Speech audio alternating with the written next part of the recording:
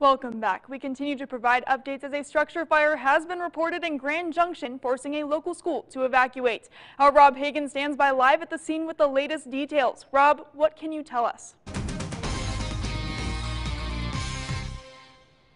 Jocelyn, it's still very much an active scene here on the 3000 block of F&a-half Road, where, as you can see behind me, fire crews are still working to put out the remaining hot spots of both a house fire and a camper that caught on fire literally right next door to Thunder Mountain Elementary.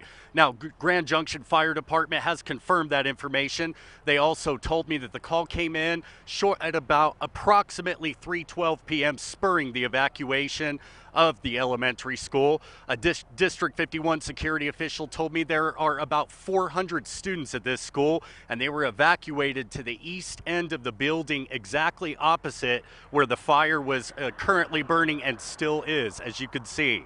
Now, I did speak with the homeowners. There are no injuries reported. Everyone is okay. As you can see, the homeowners are here on the corner of the school. It wasn't just winds that were high today that possibly fueled these flames.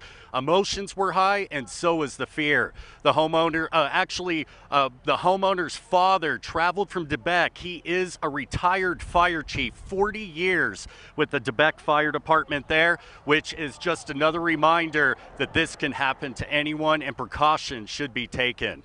I will provide you with more updates once they are available. Until then, first on the western slope and live at the structure fire at F&a-half Road on the 3000 block here. I'm Rob Hagan, KREX 5 News. Back to you. Thank you, Rob. We will